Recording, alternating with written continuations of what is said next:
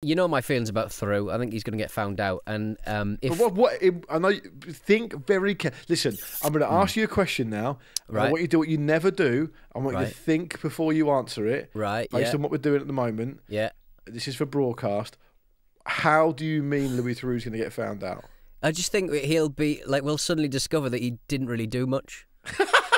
You know what I mean? He just didn't really do much. Suddenly discover one morning, front page of the paper, Louis Theroux didn't do anything. Weird, isn't it? Yeah, he's just been doing nothing for ages. But you've seen him go to those places, haven't you? But he just rocks up and goes, and it's just like I don't find it as charming as I used to when I was a teenager. Is it because he started to do famous people now, and that's not the point of Louis Theroux? Yes, I think it probably is. Or he certainly he had the audacity to. I mean, but at the end of the day, he's a man who doesn't do much, doesn't do anything you would probably say is that important. He used to do more important stuff.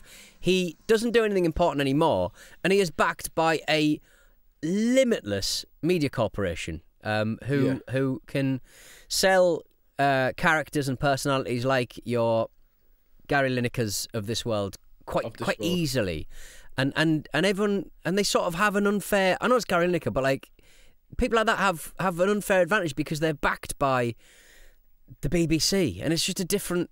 They're just too big, and they're not doing enough to justify it for me. I don't know. I know what you mean, and also in Lineker's case, obviously he's got his own companies, production companies alongside it, and he's kind of he's having his cake and eat it, really. But Louis Theroux is someone I didn't think you'd turn tail on. I thought he'd be one of your lot forever, quite a beta male, quite awkward. Yeah, but he's from the land and classes, so you know he's practically the aristocracy. So I think as I've said before, you know my feelings on that. You know, I'll probably get an email from someone who's a lord or a lady saying stop having a go at rich people, but you know I think I'd love it if you did get an email from a lord or a lady. A lord or a lady. Well, there's a lot of them about. Apparently, is it a lady? Apparently, you can just be given a lordship as long as you agree to be foreign secretary.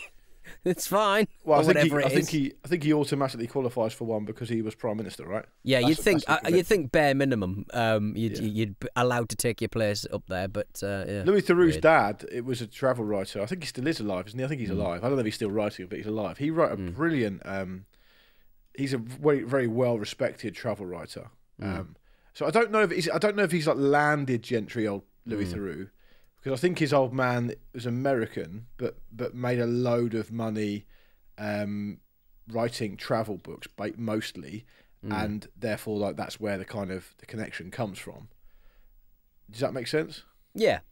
So he's not like, I mean, Theroux's not from like I don't as far as I know, I don't think Louis Theroux's like Phoebe Waller-Bridge or whatever. You know, he is like a kind of I suppose he's in a showbiz family, I suppose, but my beef with it would be That's enough for me. Yeah, fine. You know me. You just hate any kind of success, right? Yeah. I hate any generational success. Can I just circle back to Louis Theroux very quickly because I just want to say that I think you're harsh on him. I think that some of the stuff he does is quite brave, putting himself out there. You know, he did a limited series recently where he was like hanging around with like violent fascists and criminal and violent rap artist in Florida and stuff, and I think that kind of life at the fringes type style is very much what Louis Theroux's all about. And I think he disarms people, particularly American people, by being the way he is, and I think that's his skill. Yeah. Do we need Louis Theroux interviewing Anthony Joshua, who's probably done 400 interviews this year? No, probably that's not. true. Actually, probably don't need his perspective on it, especially because he's not really. I don't know, man. He's not really. What are we getting out of Anthony Joshua that we wouldn't get otherwise?